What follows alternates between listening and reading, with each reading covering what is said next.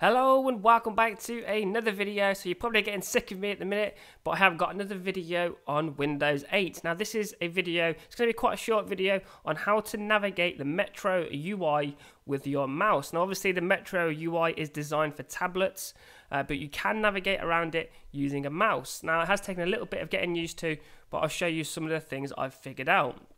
So I have got the mouse connected to this virtual machine at the moment, and it is kind of hard to actually notice where the hell you're actually focused on, but I'll show you some of the hot corners that they actually use. So if you go to the very top left hand corner and move your mouse up, you'll see you get an icon, and if you just pull it down ever so slightly with the mouse, this is how you navigate between different applications. So if I really wanted to, I could go from here straight into the store, click on that, and bang, I'm straight in there.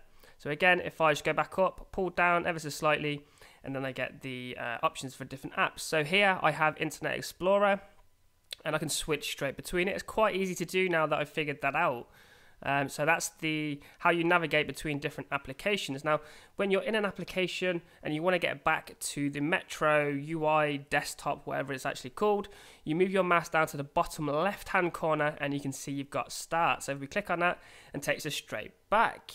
So once you've got those figured out, it is quite easy to navigate. So now, if we want to get to settings and all of that good stuff from this interface, all we have to do is get the mouse and move it all the way to the right hand side, and then you'll see this little bar open up here. And now I can search, I can share, I can actually go back to Start, go to devices, or as I was saying earlier, you can go into settings. So if we clicked on that, in here we have options. So for example, network, notifications, power, all that good stuff, and we have settings. So if we go into here, show administrative tools, so that's on no at the moment, but this is just to give you an example of what you can do. So to come out of that, if we just press escape, and that's basically how you can navigate around the Metro UI using your mouse. So I just want to thank you for watching this video.